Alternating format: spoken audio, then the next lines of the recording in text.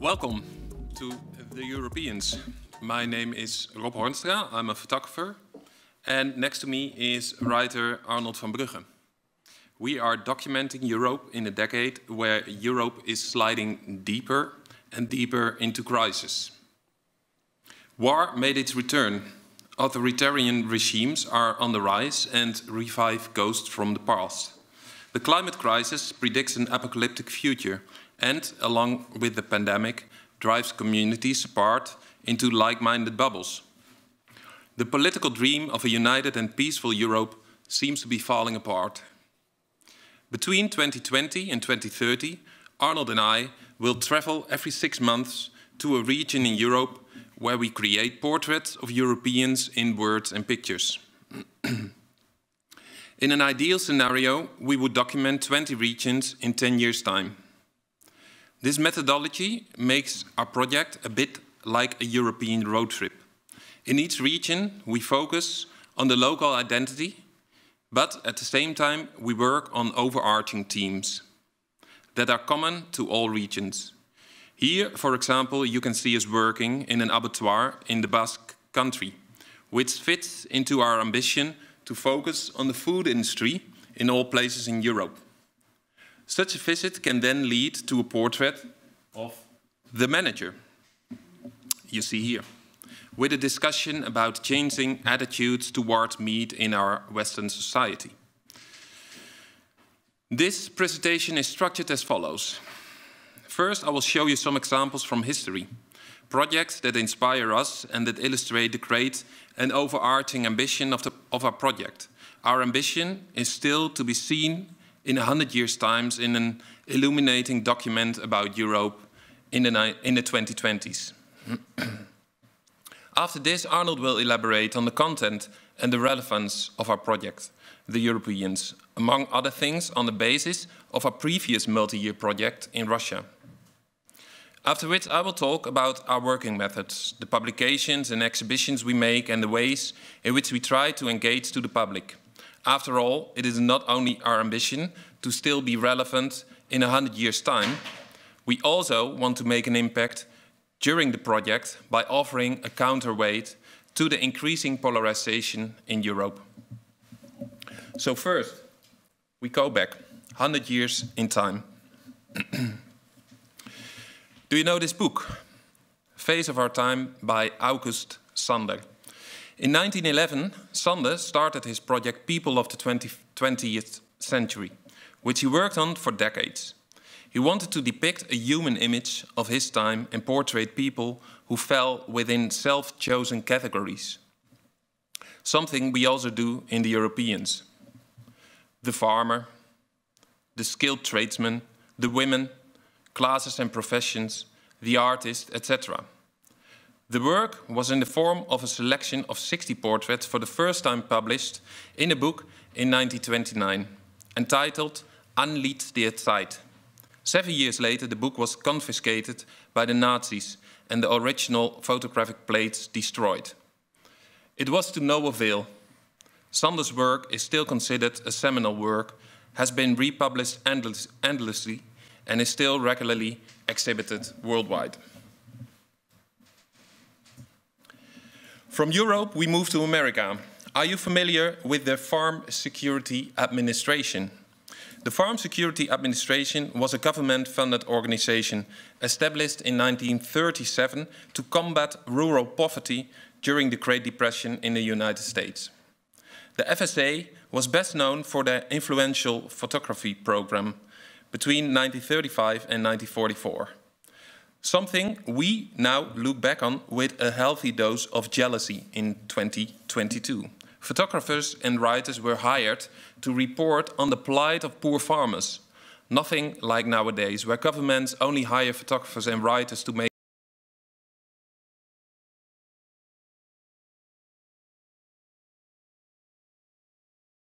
art.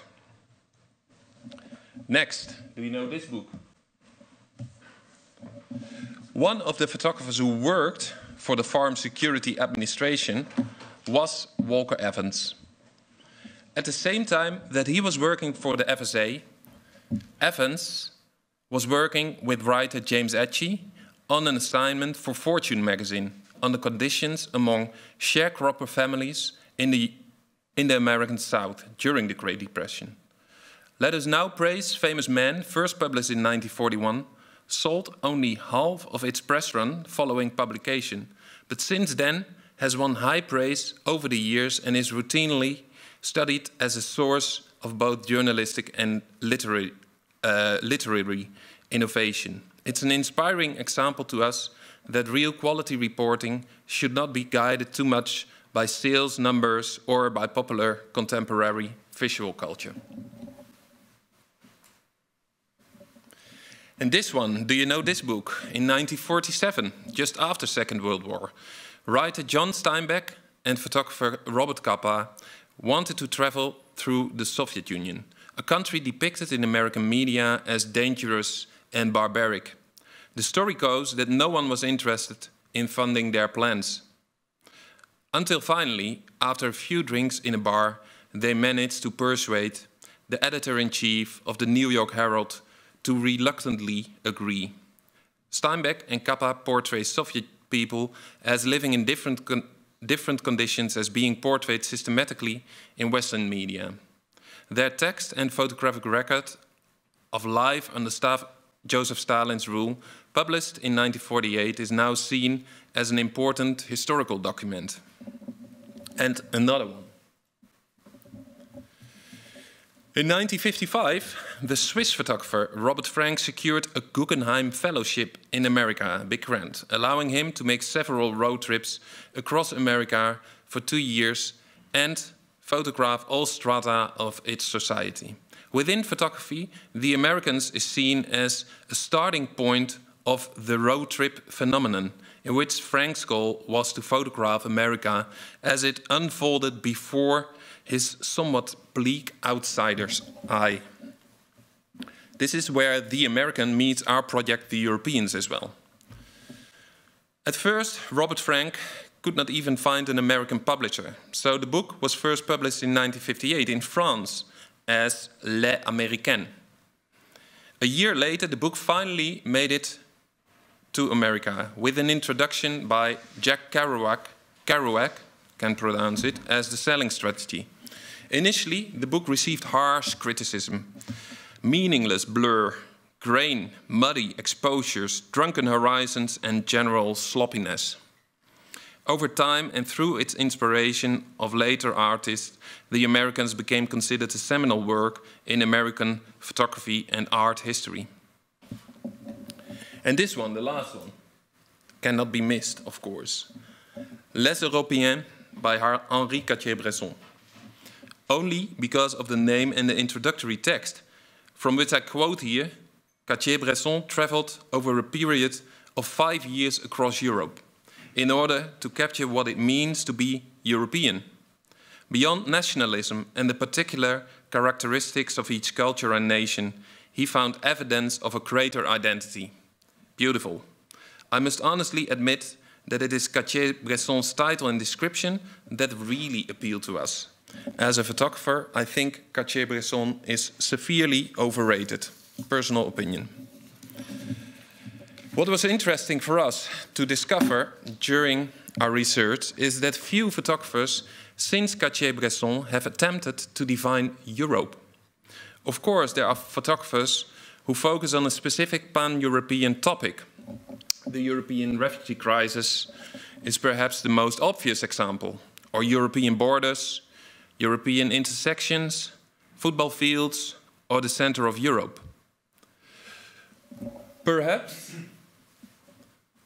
Paul Graham's book, New Europe, published in 1993, comes closest to our ambitions, but a culture of large-scale projects, European road trips with the ambition of defining Europe in a specific period of time, as the Americans have continued to do on many occasions, is lacking in European photography. With the Europeans, we want to revive this tradition. There are many other projects that inspire us or have similarities with our way of working. I could name a whole battalion of American photographers who have made great books and exhibitions in the tradition of the American road trip.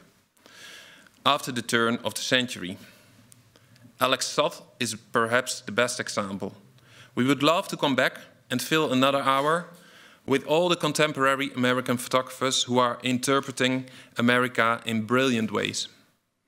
But time forces us to move on, and we do so by focusing on our own way of working and going deeper into the substantive motivation of the Europeans. So, before I hand over the torch to Arnold, let me briefly introduce our previous project, the Sochi project. Between 2009 and 2014, we worked in the region around Olympic Sochi in Russia. We expected Russia to use the games to make propaganda, and we thought it would be a good idea to create alternative stories. In 5 years' time, we made 10 books and exhibitions. Varying from the tourist industry around subtropical Sochi, the isolation of the neighboring country of Abkhazia, and the brutal human rights violations straight from Sochi across the mountains into the North Caucasus. Obviously, the latter led to us being banned from Russia until today. The project ended with a 400-page book, an atlas of war and tourism in the Caucasus, numerous exhibitions and in and outside Europe, and a website in Dutch, English, and Russian. Thanks to the predictable decision by the Russians to declare the regions around the Olympic stadiums to forbidden area 6 months before the Games started, our work was published in leading media all over the world. There was hardly any other work available. And I end where Arnold begins, the short introduction video for the Sochi project.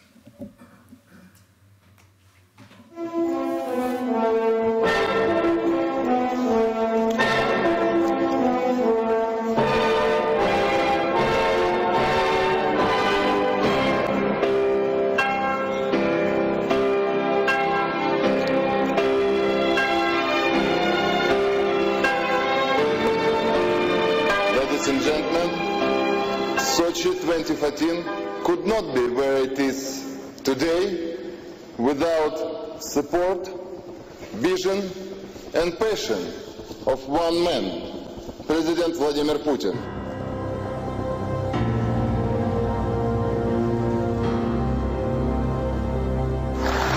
Mr. President, members of the International Olympic Committee, Sochi is a unique place.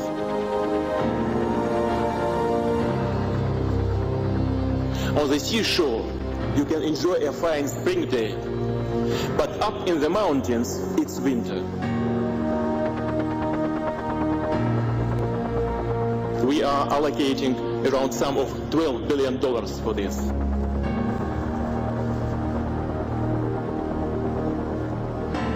Mesdames et messieurs, soutenez s'il vous plaît le rêve olympique de millions de Russes.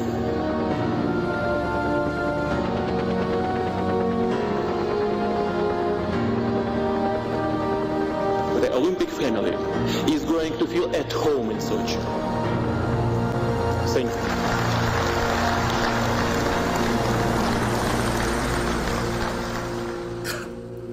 So in the 6 years traveling and working in the Russian Federation, in Russian Caucasus and Southern Caucasus, we learned to know this country as one of the famous metaphors goes about Russia, a Potemkin village. And for those who don't know, these were the fake villages built by Potemkin, General Potemkin, to boast of his great works in Crimea to Tsar Katerina the Great. And I understood today they've tried to build the same kind of things in Mariupol for the Victory Day. And this is Sochi. It's also like a modern Potemkin village. This is Krasnaya Polyana. It's a very small alpine village very close to Sochi.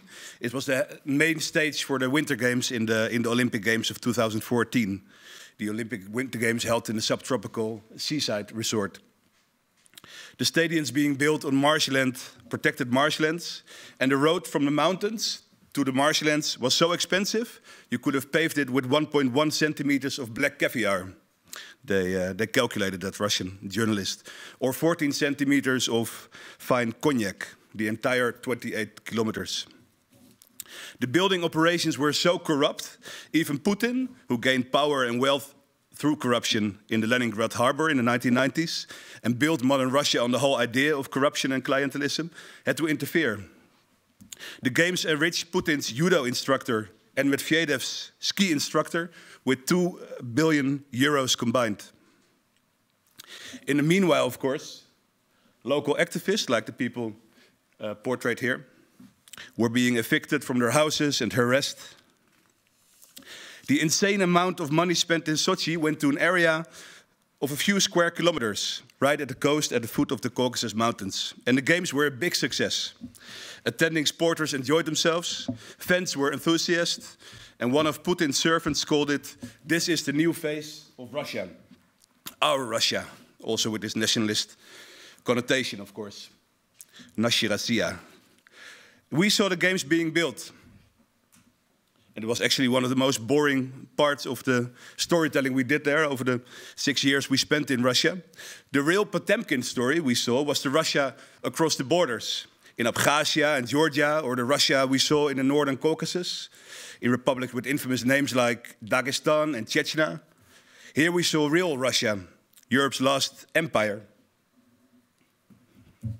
This is actually when you move from Russia to Georgia, you witness this huge monument. It's the Russian-Georgian Friendship Monument, which was had a bitter context after the war in 2008 between Russia and Georgia. But Russia is an empire that, like Great Britain, the Netherlands and France, went through some pain while dissolving or decolonizing. These were the 1990s of Russia, when the Soviet Union dissolved. It was the birthplace of all disaster, Putin repeatedly says. But Russia is still an empire. Within its vast territory, it has numerous more or less autonomous republics it controls in a mostly violent or suppressive way. It holds huge control over Belarus, eastern Ukraine, Crimea, and conflicts abroad, such as Karabakh or the different regions in Central Asia. This is the Russia we met. This is the Russia of Hamzat, who worked as a police officer in Russia when he was attacked by separatists. He tried to save his checkpoint, but his colleagues fled. Now he's handicapped for life and he listens to Russian opposition radio all day. Echo Moskvi doesn't exist anymore, unfortunately, since the war. And I wonder how he's doing now, because he predicted us one day there will be peace in 2012. The Russia we met is the Russia of Gava, who was, when we met her, still looking for her husband, who disappeared after routine control by local police forces. And his body has never been found. So after 5 years, the judge announced him to be dead. Like with so many other young and older men in this region. It's the Russia of Said Ahmed, who lost 2 sons and many nephews to the security services, who thought his family and Islamic beliefs posed a huge risk to local and national authorities. A few months after our meeting, also Said Ahmed, he was the last male surviving member of his family, was shot and killed as well. These are Ketevan and Anna, both born refugees, who have lived all their young lives in a big refugee flat in Georgia. They know the stories of their homeland, but during the project, they slowly lost hope of even ever visiting the place they come from, Abkhazia. And we met them in these pictures 4 years apart, but actually nothing changed in their life except for the wallpaper, as you can see.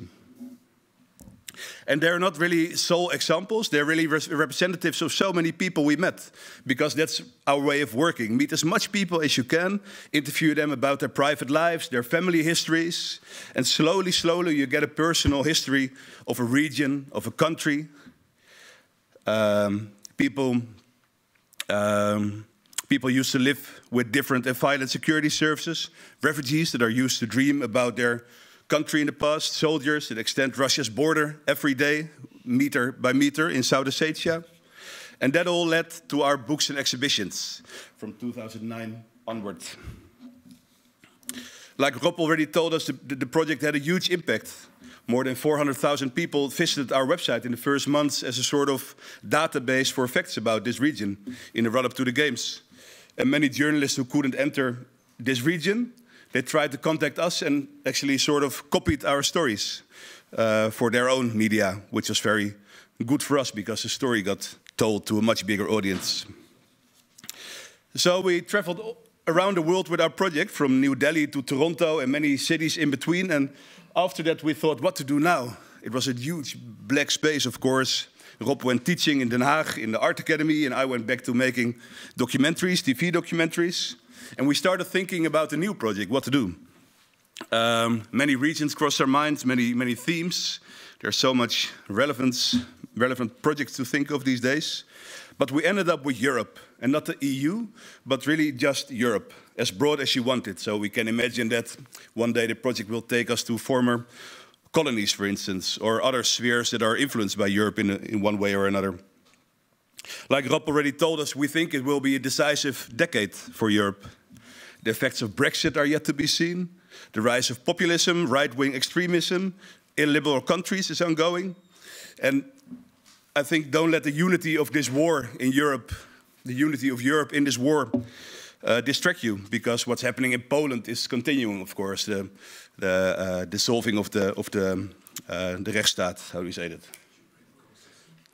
Judicial system, I don't know. Yeah. So we decided to document these 20 regions in 10 years' time. And we started the project when the pandemic hit us, and we continued the project when the war started. So I think we've already been through quite a lot this decade, right? It's already enough for this decade almost, but we're afraid there's much more to come.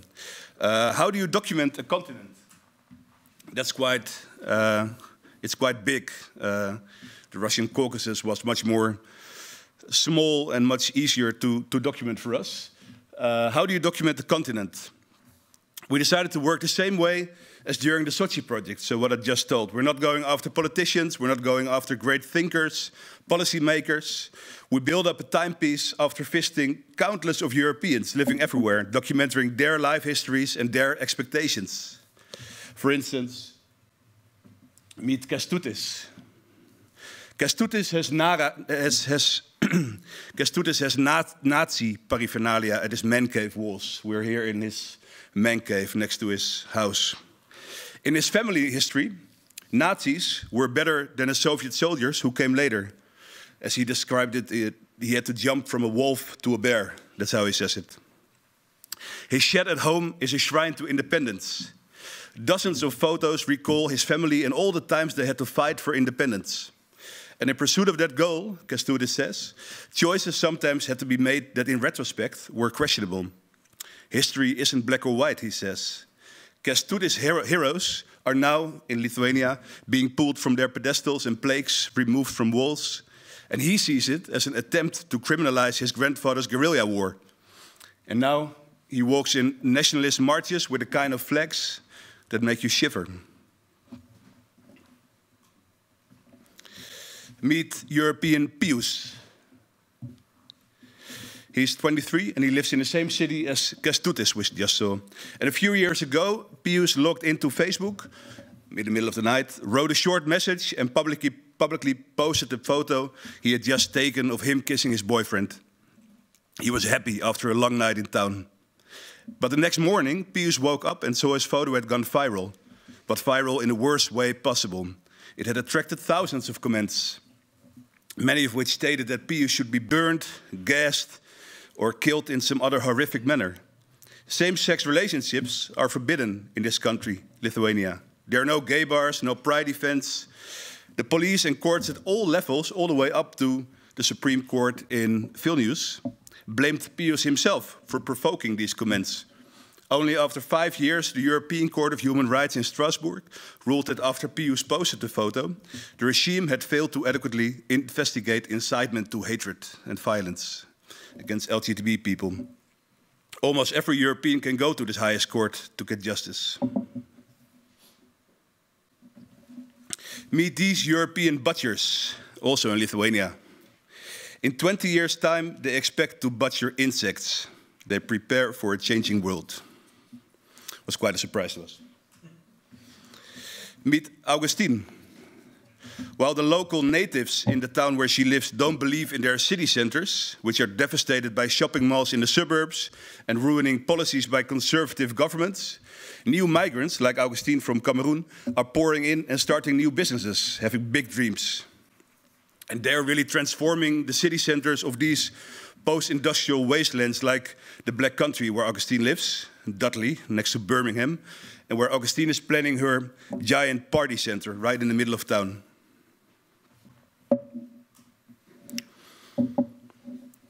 One last example, Benyat Etchebest. He lives in Le Pays Basque in France, and he doesn't believe his state serves him anymore.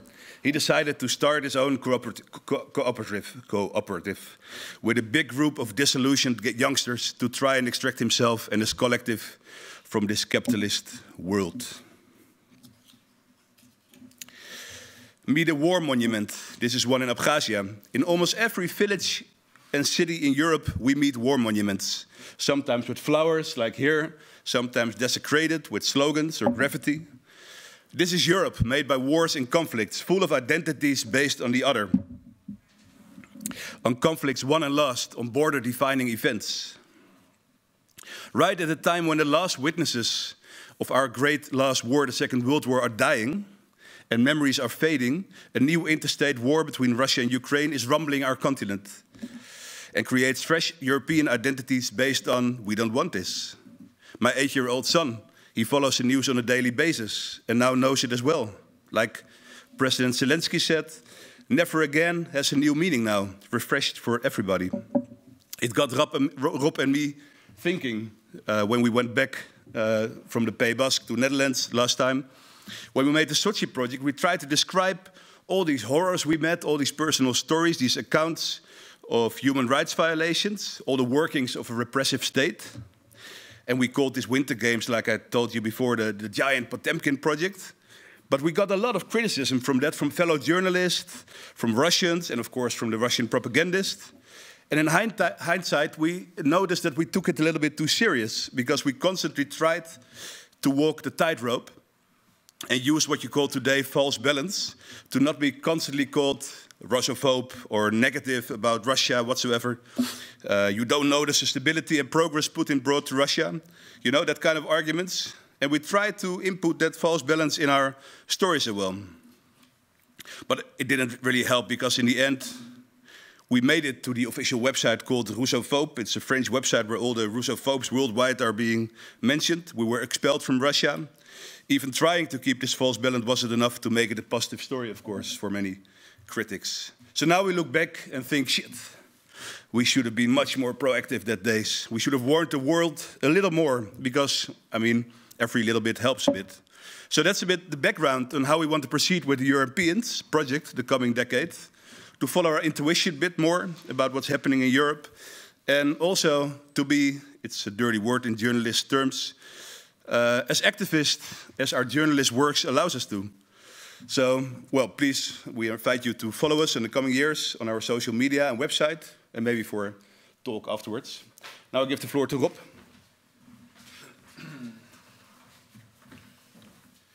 So now you know more or less what our inspirations are. And also, yeah, what we actually want to work on, what the topics are in the Europeans. And what I'm going to try to sketch out now is what we are actually doing in these 10 years by dividing this project into 20 regions, hopefully. As indicated, we are working from region to region in Europe. By 2020, we have completed our first region. We titled this region the former capital. After that, we worked in regions with thematic titles such as the Black Country, the naval base, and our ancestral home. In our presentations, we never reveal the name of the place where the work was made.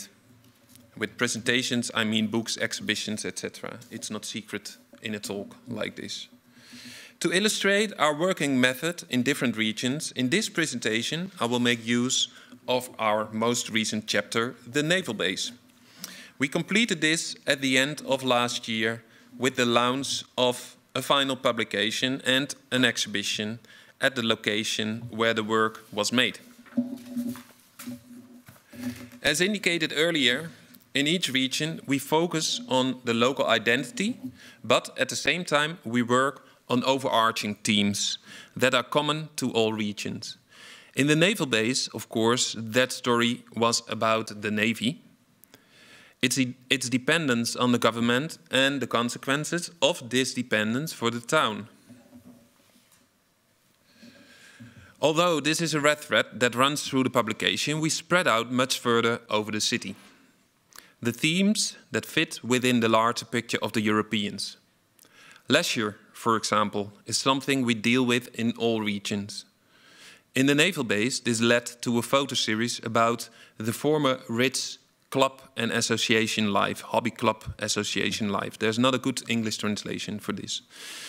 Another example is the local fishing industry, which of course fits seamlessly into our overarching theme of food industry. In this way, clusters of some stories from different regions slowly merge and fit in together. Back to the presentation of this regional chapter. From the start of the Europeans, Arnold and I decided that the work we do in a region will first be presented in that region. We make hundreds of portraits per region and work together with local communities and local networks. We feel indebted to them for being the first to view and comment on the work. We are always looking for that confrontation. We get great feedback, ranging from retired Navy officers who think we should remove the local brothel from the exhibition, to discussions about the Syrian refugee Kamal, who works at the fish auction, and according to some does not belong in the naval base. Speaking of that Syrian refugee, at the opening of the exhibition, we presented the first copy of our publication to him and to his employer Bert. Bert gave a wonderful speech about Kamal, who himself was a fisherman in Syria, and Kamal's importance to the fish auction nowadays, where it's difficult to find new workers. What we are doing in the run-up to the exhibition is also cooperating with a local newspaper. Here you see examples from the first chapter and the naval base, which is the third. We offer to deliver a weekly portrait with a short text. We do not ask for a fee for the work, but we do want mention of our upcoming exhibition or presentation.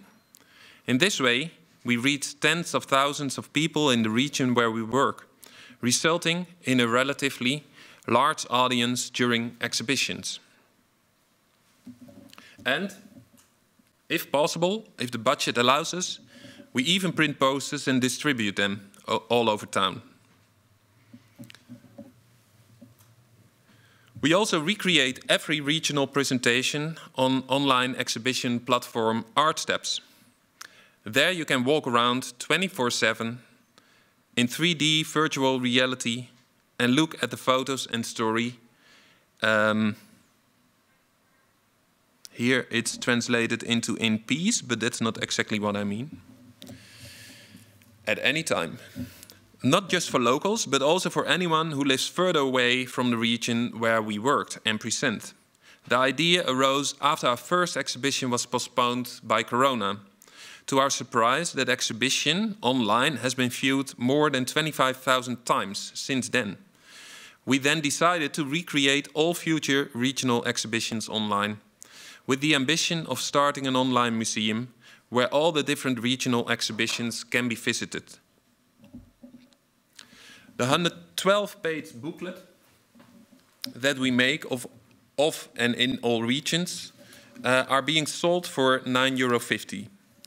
Arnold and I are both big fans of beautiful photo books, beautiful books in general, but at the same time we know that those books only reach a very limited audience because of their price. We want locals to visit our regional presentations, but also have the possibility to buy our book. And they won't do that if they see an expensive photo book. Hence the price of €9.50. which is slightly below production cost. This is made possible by a wonderful group of private sponsors who adopt the region for 120 euros before the publication. And in return, they receive a numbered hardcover edition of the same publication afterwards. That's on the left side in this slide. So last weekend,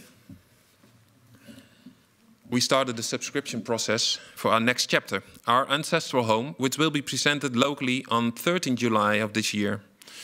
Please help us to keep this chapter accessible for a broad audience through affordable publication. At the end of this presentation, there will be a QR code with which you can adopt this region for 120 euros if you want. Meanwhile, we are also experimenting further outside regional exhibitions with formats for a pan-European approach, where we let go of the regions and mix Europeans from different regions. For example, in this poster campaign, where we distributed hundreds of posters to people or shops, and they could stick it behind their windows, turning the outdoor space in town into an exhibition space for the Europeans. Passers-by could read background stories by scanning the QR code in the poster. And in the future, we also want to have all these background stories and all these portraits coming together in an online large database. And the posters on the streets referring to this website and the stories on the website and bringing people further into this website. A kind of jukebox full of Europeans and their views, ideas and ideals.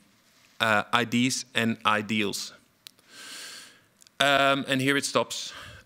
And that's because I didn't have time to continue. But it's also almost finished. Almost everything is in there. The website is something we are very much aiming for to produce in the upcoming period. We want to have it finished already, but the budget is monstrous, gigantic. And we're trying to find sponsors for the website as well. It's always a huge struggle to do projects, 10-year projects like this, and presenting the projects in every half year at a super fast pace is a way to get attention for your project and also to find funding from different sides. So that's the way we do it. For now, I'm a kind of finished. Do you have something to add? No, maybe there are questions or maybe there are questions. Or, we're still very much searching for a way to how to do this project or what themes to cover or what regions to come. So we're also very much open to suggestions or other things. I don't know if there are any questions or notes to our speech. Yeah. I'm still very interested because I understand you divide your tour into different regions, but I still don't understand how you decide which region is interesting because there are so many options to be talking about. Yeah, no, that's true. That's really complicated as well. It's mostly based on we made when we started the project a big list of themes we thought were essential to cover Europe. You should cover these themes. But for instance, of course, we didn't cover a war, that there would be a war in Europe or a pandemic in Europe. You know, so the list can be refreshed every year. And with this list in our mind, we try to look for regions where we can find this theme, where we think it fits in our definition of the European heartland. So you have this American saying of the heartland, you know, the sort of center of industry, of outside of the political center, sort of heartland of the United States, which is really much covered in this American road trips. So we try to copy that concept to Europe. So we try to visit the European heartland. So we decided never to visit capital cities, for instance, or very touristic regions, though unfortunately we just visited quite a touristic region, but with another purpose. So we have this kind of selection criteria we make, and then we try to look for partners as well. So there's a huge list of criteria and themes and regions, and then we see where we can go to and where we can work, where we can have a partner to work with as well. So that's our way of working, and we still don't know where we're going next year, for instance. There is not a fixed list yet. but there are themes to follow. And for example, the Black Country is about mining industry. But you can make a series about the Black Country that is quite similar in the Netherlands, in Belgium, in Germany, in England, Poland, Greece. etc. So there are many regions which fit this Black Country. So that's why we don't mention country names, because then our project, the Black Country, could be anywhere actually, and it looks the same everywhere, because everywhere is the same post-industrial wasteland, so to say, wherever you go to these old industrial centers. In our most recent chapter, which is indeed in a beautiful area, but the local people try to prevent that it becomes a tourist region, which it is already. The main theme over there is, first of all, a kind of desire or longing towards independence, which is also very fitting towards many regions in Europe. And secondly, they suffer from increasing housing prices, which is a totally European thing, of course, but they suffer from increasing housing prices because rich people are buying up all this land as kind of second houses, which is also fitting to the whole coastline in Europe, all beautiful places in Europe now. So if we choose a place, we can almost always find a theme in it that is kind of common theme for Europe. And then for now, we decided to choose places where we can work together with a cultural organization who's hosting us and also helping us finding a space for exhibitions, getting connections, those kind of things. But we know that it works, it's quite difficult actually, but in France, in the Netherlands it works, in England it worked a little bit, in Lithuania it worked. But if you want to go to Moldova, it's questionable whether you can find a cultural organization hosting you. Maybe it's there, maybe not, but it becomes more difficult towards the next stages in the project, and we should be more self-sufficient towards the end, I think, which makes it even more challenging. That's why we need even more support. Would also be at your meeting at the topic that it's like coming back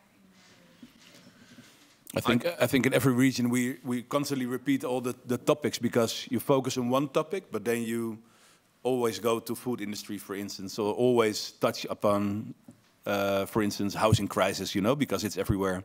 So you reach many topics in one region, but you focus for the publication or the exhibition on really one big topic, one overlaying topic. And because we changed the regions into thematical regions, and we never mention the name of the region itself. For example, our next chapter, Our Ancestral Home, is Pays Basque, French Basque Country. But what we always do, and more in these presentations, is that we squeeze in portraits from the previous regions without telling people that they come from the previous region.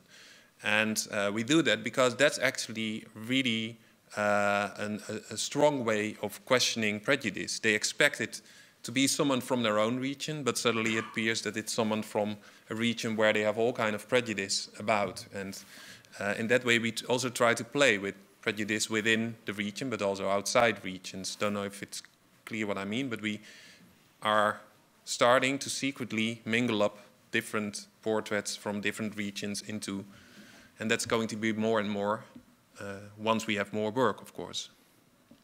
Yeah. So in that sense, we're not a journalistic project because we're, yeah. What kind of feedback you get from people, Europeans who look at your book and photos? What does it, yeah. It's very different. Many positive reactions, but the thing nowadays in 2022 is that people are more and more used to see the most beautiful picture of themselves or their region or their surroundings due to social media and the way we use photography. So it's not acceptable anymore to actually photograph the thing as they are, instead of making them super beautiful with the filters. So of course, some people say that it's I don't know, a little bit a pale view on their region, or it's or they don't see their region like we do, but that's all perfectly fine. As I said already, some are criticizing because of some details that are, according to them, not There was this Marine officer in Den Helder who was really mad on us that we showed a brothel, and there was a small text underneath that said the brothel is mainly visited by Marine officers and personnel. And this old officer, this pensioned officer, was really mad about it because, according to him, it never happens. So you have that kind of discussions. But that's fantastic material to include in the next stage of the chapter of the Europeans as well. Yeah. But this is more like but the region presentations themselves are fantastic food for discussions, conversations with all kind of people. Like I also mentioned, the discussion regarding Kamal or refugees in general. I mean, we work in the heartland, as we call it ourselves. We can't deny that there's a lot of populist voting over there as well, in many of these regions. So our audience for these exhibitions is a different audience than is here in the Bali or in an exhibition space. And that's also why we prefer to show our work in those places, but also on the streets, instead of going into museums where we only find like-minded people and people who say, like, it's fantastic what you're doing and it looks great, like they are saying it to all artists and all people. So that doesn't make a difference, in my opinion. And that's why we are really looking for getting the confrontation or getting the conversation in the regions themselves. And it works. That's really fun. I mean, they're not beating us up, but you have good conversations over there. Yeah. Become more open-minded, you hope. We. For other perspectives. I hope we become more open-minded, and they also, I hope the whole world becomes more open-minded. Yeah. Yeah. That's a good ambition. Yeah. Anyone else? And in terms of identity, did you find, like, because when I see the pictures, I see a lot of differences, even though you deal with the same topics. Did you already, like, I know that you're in the beginning, but still find, like, this European identity that you're like, does it exist? European identity. Yeah, similarity in terms of identity.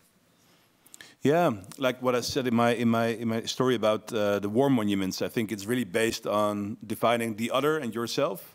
So it's really, I think Europeans are really much into borders, old conflicts, and to see how you as a city or a region are different from the other region. I think that's also this strong connection with people's histories is something really European, I guess.